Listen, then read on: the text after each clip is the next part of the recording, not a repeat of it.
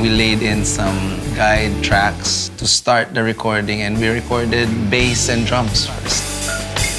Medyo kakaiba yung ni-request ni Mong dun sa drum parts ni Mike eh. Bam! Oh, and it's new to me, so it took time.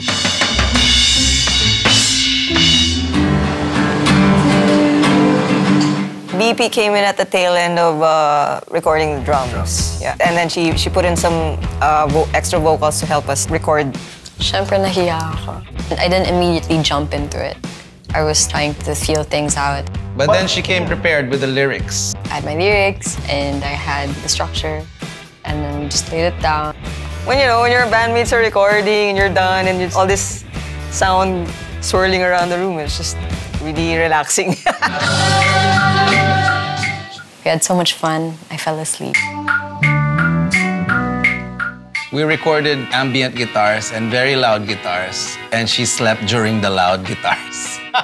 Quite peacefully, I may add, because we have a little rule that if someone falls asleep, you don't wake them up.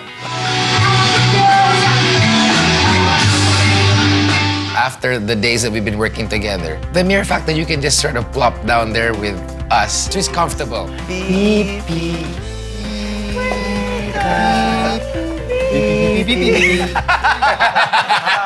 You don't want someone to record super tired.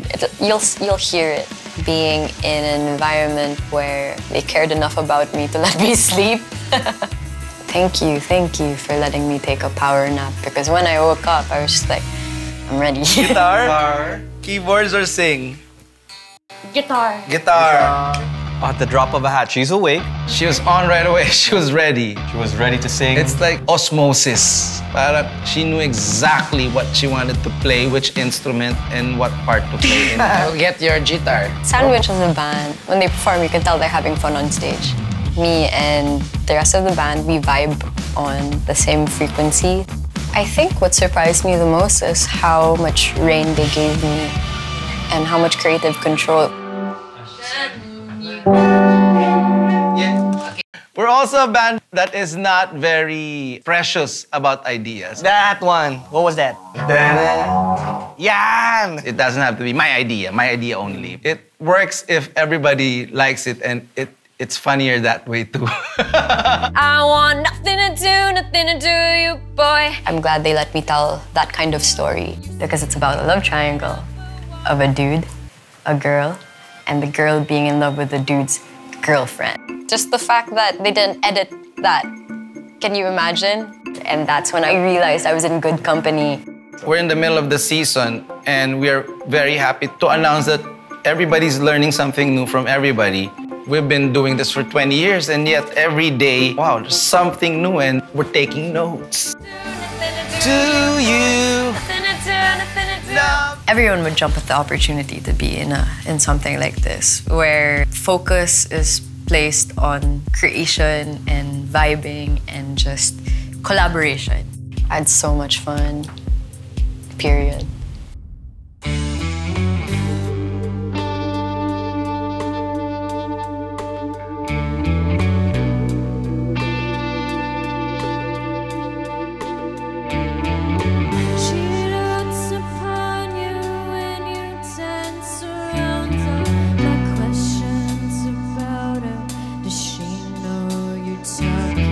About what she's lacking, now you start backtracking.